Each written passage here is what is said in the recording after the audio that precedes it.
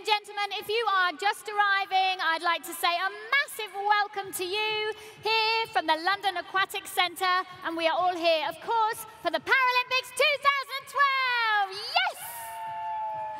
I'm certainly feeling very excited about it, and I'm sure that you are too.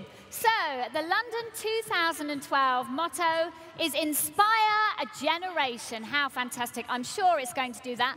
But one of the ways that this is already being implemented is through the Young Presenters Programme, an initiative which provides 15 young people aged 16 to 18 with the amazing opportunity to put their presenting skills into practice during the Games. How fantastic is that? They've been out behind the scenes, presenting live in front of audiences of thousands and having a fabulous time. And I'm joined by two of them now, the lovely Glenn and Raif. Give them a wave, everyone. Or give them a clap, in fact. So, guys, welcome to the London Aquatic Centre. Tell us why and how you got involved with the Young Presenters Programme. Well, first of all, we're both quite interested in journalism presenting, and local came to our schools asking for young people who are interested in those things. We were put forward, and we had to create videos and submit them to develop our skills, and yeah, we've learned a lot, and now here we are. That sounds so much more exciting than what I did at school. Amazing, great guys. And what does it feel like to be here at the Aquatic Centre in front of all the thousands of spectators? It's pretty special. It's hard to put into words. I mean, it's all been an amazing experience, and you've just got to grab these kind of things with two hands, and to be under the same roof as such brilliant athletes, world-class athletes, it's really something special. It's very emotional, actually, more emotional than I expected. So, guys, what are you hoping to do after the Games? Well, sports journalism, essentially. You know, I'd love to be a bit of a broadcaster, so we'll have to see what happens. But yeah, one more year left at college, and then we'll see. We will, indeed. Keep watching, everyone. So, any advice for other young people who want to get into presenting? Come back in 5 years' time. No, we'll see. Obviously, try and do as much as you can. If you've got a video camera, do that. Blog. I mean, it's the easiest thing in the world as well to report on a school sports day, so yeah, just go for it. Brilliant, guys. So why don't you introduce and show us what you've been up to at the Aquatic Centre today? Okay, guys, we went out earlier to see what people thought of this morning's session at the swimming. Here we are in the Aquatic Centre for day 2 of the London 2012 Paralympic Games, ready to witness some high-quality sport this afternoon. Yep, but earlier we went into the park to see what people had to say about this morning's session. What's the costume all about?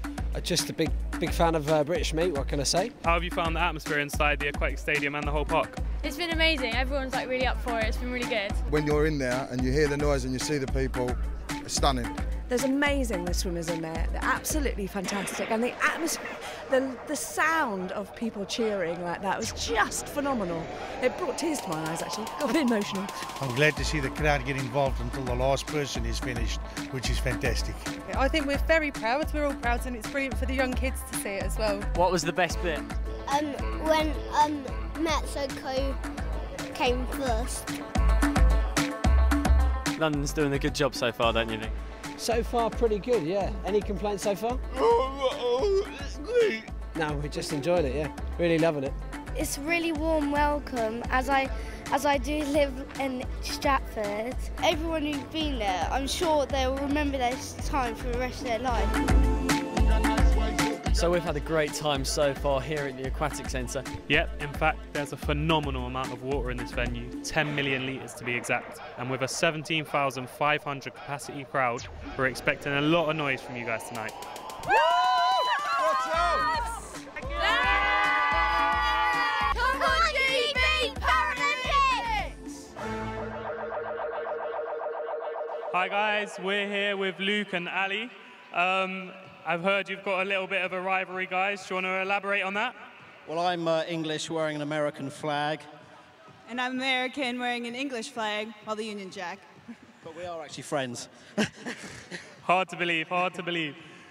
Is there any particular athlete that either of you are supporting today? We came to see the athletics this morning, which was amazing. We got tickets for the swimming this afternoon, but Ellie Simmons I don't think she's swimming this afternoon. So I'm coming back over the weekend to see Ellie Simmons. So that'll be fantastic. Anybody from Team US do it, really, or Team GB? Yeah, so London's had a pretty good summer. What have you made of it? Oh, it's fantastic. I'm a big sports fan. Started off with Wimbledon, then the athletics a couple of weeks ago at the Olympics, and I've got about 7 sessions at the Paralympics. So it's my second home. Okay, cheers, guys. This is obviously day 2 at swimming. There were 15 gold medals decided yesterday. And tonight we have another 15 to be contested for after this morning's heats. So let's have a look at some of the highlights.